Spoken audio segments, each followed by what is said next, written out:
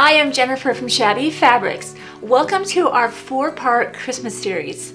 Each week we'll be showing you a fun new project that is so achievable, so fun, and so fast. We'll be going over the Dresden Wreath Christmas wall hanging that's behind me. So fun and embellished with buttons and bows. We have the beautiful poinsettia pillow. We've made that with wool felt and have just a lot of fun with that. We have a vintage sewing machine ornament, and look how cute that is with a decorative sulky thread. You can add that or not, that's your choice. And then we've used English paper piecing papers and templates to create the cutest ornaments. So if you're having an ornament exchange at work, this is a perfect idea for that. So for today, we're going to be focusing on the Dresden Wreath project that's behind me, and I'm going to show you how fun, how quick, how easy, and in just a few hours you'll have this project together. So let's just look at the project behind me. I've used the 18-degree Creative Grid Dresden ruler for that, and also the Prairie Pointer. And I'm using the spinning mat and all kinds of supplies. We'll be going over those as we progress in the video. So let's first start off with, you need of course a variety of green strips for your Dresden fans. And I found a beautiful set from Wilmington Prints called Essential Gems, and this is the Emerald Forest set. Now I believe there's 20 strips in here, 24 strips in here. We were able to make not only the Dresden Wreath wall hanging, but also the English paper piecing ornaments. The No-Sew Quilted Christmas tree was from a previous video. Be sure to subscribe to our YouTube channel so that way you never miss a project. But that was on a previous video, and that took an entire Essential Gems packet. So if you want to make that as well, just be sure to pick up a couple of these, and that way you'll be able to achieve all of the projects behind me. But we just picked this up because it's convenient and everything's already cut to 2.5 inches. So the next thing that we chose was that Creative Grid's 18-degree ruler. It comes with the actual wedge and then the center. We'll be going over the center a little bit later on. We grabbed out our strips. These are just some of the strips that are left over. And the first thing that we did is we cut them into 5-inch sections. Now you can make your wedges longer if you are.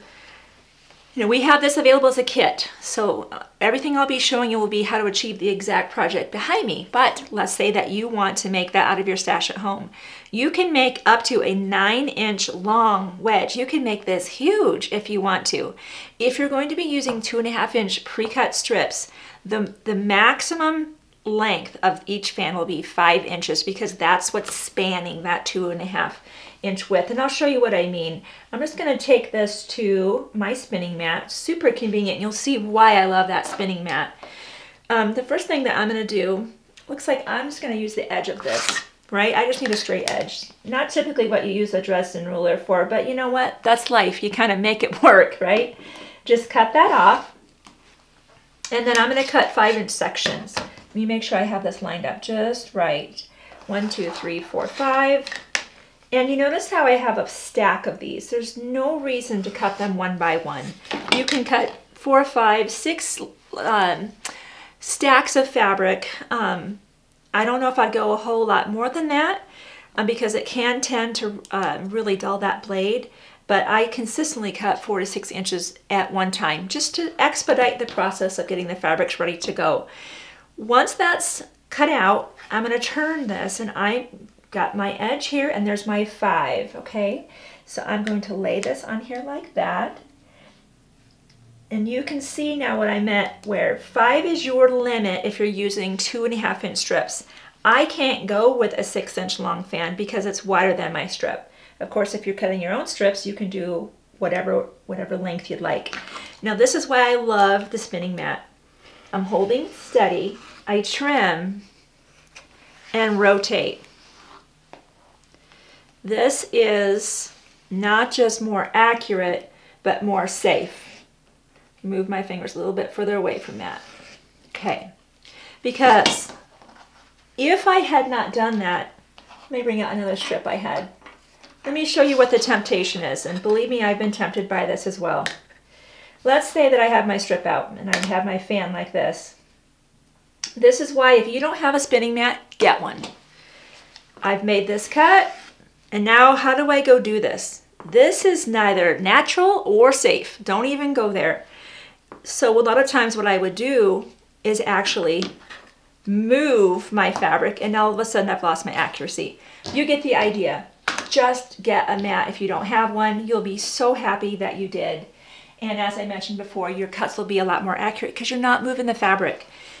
Now that I've got my wedges cut out, and of course you would just keep doing that for all of your wedges all at the same time, the next thing that you'll do is you're just going to bring those 2 points. So here's your wedge. Bring those of the wider side together, and there's no reason to really even put a press in there. You're just going to take this to the sewing machine and sew 1/4 inch. Now I've done that ahead of time. Let me show you what that looks like, okay? I simply just sewed 1/4 inch. So that's what that looks like. Now with your rotary cutter, you have the folded edge, and then you have the 2 raw edges. I'm just going to come in and make a slight cut right there, keeping well away from my thread. What that does, we'll put that aside for now, and we'll bring out our pressing mat. What that does is makes it possible now for that seam to lay open. This is a tool I found, Prairie Pointer. I love this thing, and I use it for certainly making prairie points, but also for something like this is equally handy. So there's a center line right there. I'm just going to bring that in, give a nice push, and I'm going to lay that seam open, and that seam is running straight down that line right there. And I will go ahead and press that seam open. I'm using a special type of iron today. This is a sealing iron. I use this for applique. I will be appliquing the centers of the Dresden fans a little bit later. It was a little more convenient for me to just to have one iron out today. So if you don't have a sealing iron, gosh, another thing, just get one. They're very affordable. They have a rheostat. So if you're working with fine fabrics on a lower temperature, you can just turn the temperature down. If you've done any kind of applique where you turn the edges under, a great tool to have. So I've pressed that seam open. Now I'm going to flip that exactly, and I'm going to come back with that Prairie Pointer again. Get right into that point, push, because I like a nice pointed fan. And my seam is running right down the center. I want you to see that. There's that center line, and my seam is just an extension of that center line. And I'll press again with my sealing iron or a regular iron. You don't need the sealing iron to do this project. I just chose it because it was convenient and small. So don't think you can't use a regular iron. Of course you can. And I'll press that. Now you'll just keep doing that for all of your fans. There's 20 fans per Dresden wreath, and we chose, I think we chose like 10 different fabrics and used each one 4 times for a total of 40 sections. I think that's how we did that. So you can mix it up. You know, there's a beautiful variety here. You can make each Dresden fan completely different if you want to. That's completely up to you. Okay, so you get the idea of how to prepare your Dresden fan. Now this is an important thing. You're used to, when you sew sections together, you're used to placing things right sides together. We do that all the time in quilting. But remember that this edge here, once we have this open, in fact, let me show you a quadrant that we've already sewn together. That, you don't want any threads poking out there. For that reason, what I would like you to do, and what I found to be a great tip, is rather than starting to sew at that edge, start about in this position, maybe down 3/4 inch, go back, and then come back down. We've done that ahead of time. I wanted you to see that. Look, we started right there, backed up, and came back down. The reason we do that is when we clip our threads, because I don't clip right to that thread. I leave like, I don't know, like 1/8 inch. You don't want that poking up here. Once you've done that and sewn those together, simply press those seams open, okay? And you will go ahead and make a section of 5. Very important. Don't just keep adding on to that section. make a quadrant of 5, put it aside. Get 5 more fans, put those together, put that aside, and keep doing that.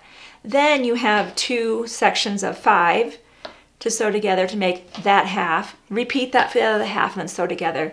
And that's really true of when you sew rows of a quilt together. Don't just start with row 1 and add 2, 3, 4. You do it in sections, and that helps alleviate distortion overall in the quilt.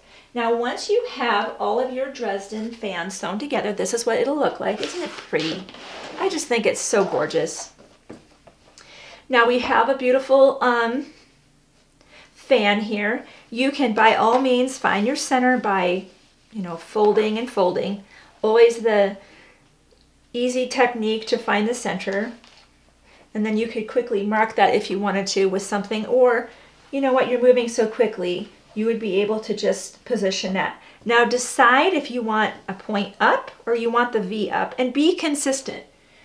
We have a point up on each one of these. We could have turned it so that there's a V up like this. Just whatever you do, be consistent, and the quilt will look better if there's a uniformity versus they're kind of all a little bit different. Once you figure out where your center is, this is where I love the Roxanne's Glue Basted. Again, if you don't have it, just get it. You're going to use it more than you believe you will. I use it for almost any time I'm adhering something to a background and I don't want it to shift. Even buttons, and I'll go to that a little bit later on. Simply just take off the cap and I just put little dots of glue just all around. I'm just going to dot this. You don't need a lot, right? You're going to secure this by machine, but I don't want to pin this to the background. I want this to be good and flat, and you're just going to continue as, you know, all the way around. You can put little dots here. There's no rhyme, no reason. You don't need gobs of glue. You don't want gobs of glue. As I said, you're going to position that over your center. Let's just say that's where I believe my center is. I'm just visually kind of believing that's my center right now. Okay, and you would secure that. Of course, I would have put on much more glue because I do not want that thing moving when I stitch that to the background. You can choose to sew that down by hand. You could sew that down with green thread, or you could use the monopoly in the upper part of your machine and the bottom line on the bottom, and that's a clear. That's completely up to you. The center of the quilt is, again, you have an option here of either just doing fusible applique for the center, where you would simply trace this out onto some fusible webbing, put this on the back of this fabric, cut it out, and just iron that to the middle and stitch around the edge. Or, since everything else is turned under nicely, I like to turn the center under nicely, and I'm going to show you quickly how you can do that. I like turning the edges under just because there's something about that three-dimensional look that is just beautiful. And that's how we did do the quilt back here, is that center is done that way. Now, same thing you're going to do, you'll get some freezer paper, and I simply trace this out, you know, with my friction pen, or actually probably not a friction pen, because as soon as I put heat on it, it's going to be gone. So I will go ahead and show you how I would actually do this. Now this is a friction pen. I don't think I have a regular pen with me at the moment, but I think we might be able to get away with this because I'm going to put another layer on top of this. Let's see if this will work. This is going to be a test. We'll see if this is going to work. Nope, it disappeared. That's okay. Hey, I've told you before that friction pen disappears with heat. Even through freezer paper, that thing disappears with heat. That's fine. I'll show you another option we've got. Here's a pen. We'll go ahead. Now, normally I would have obviously traced with something that won't be disappearing with heat and putting that layer on over top so the drawing is encased in there. Now I would simply just cut out on the line. I've done that ahead of time.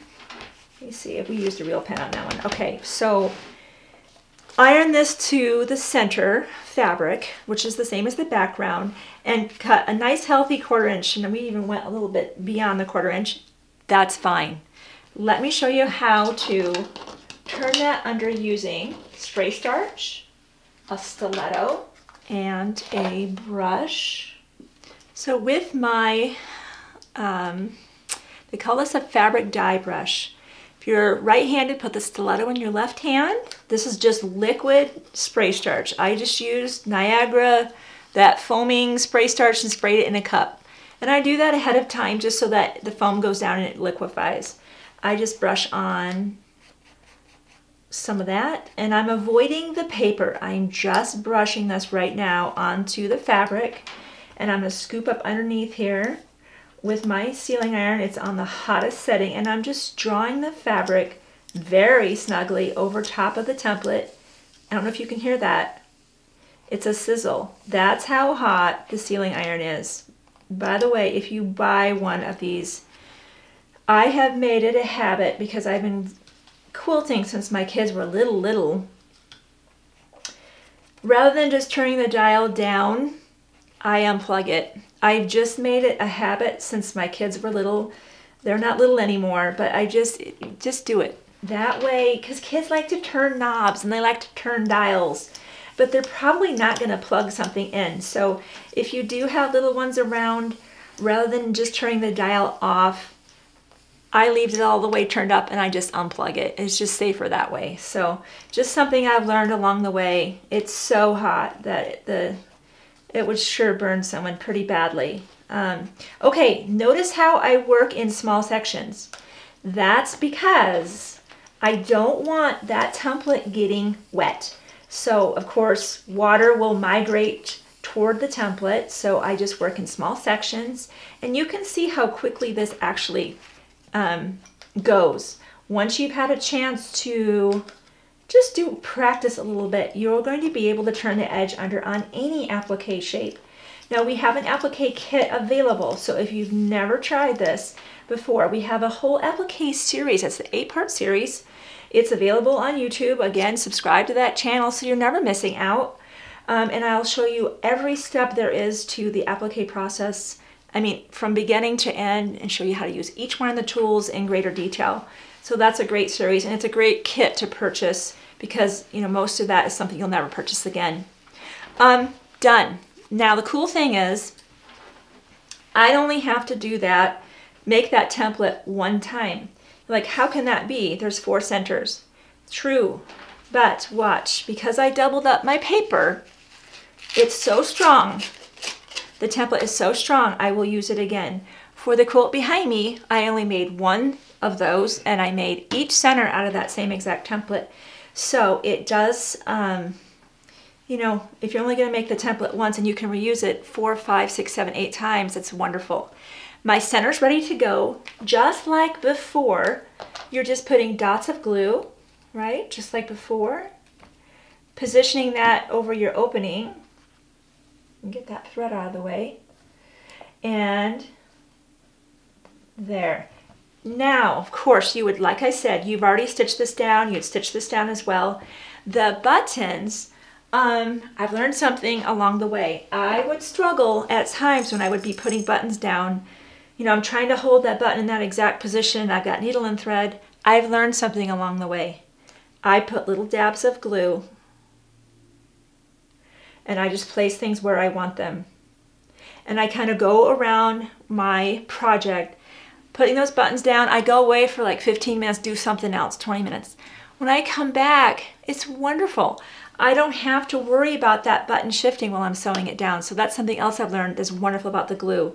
The bow on our Dresden wreath is an option. You could use regular satin ribbon. That is a blog tutorial on the Shabby Fabrics blog. It's called The Shabby. You can certainly get to the blog from our homepage. And consequently, for the rest of the Dresden wreath, at the very bottom of the homepage, there's a link for free downloads. Click that. You'll be looking for the Dresden wreath wall hanging download.